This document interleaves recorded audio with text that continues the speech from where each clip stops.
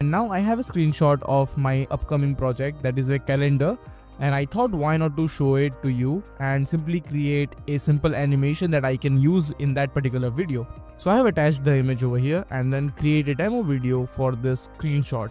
Now it will take some time. As you can see, it is generating, and as you can see, the animation is ready and it looks really sleek and dope.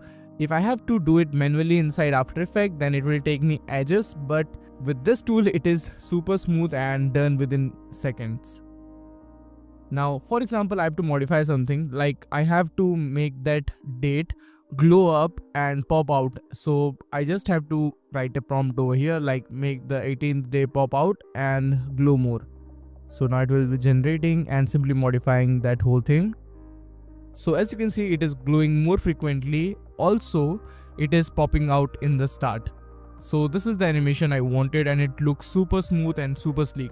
So this was a short and quick tutorial about this brand new AI tool, and thank you for watching this video. I hope this video was really helpful, and if it was, then consider subscribing, hit that like button below. I will meet you in the video. Until then, keep creating. Goodbye.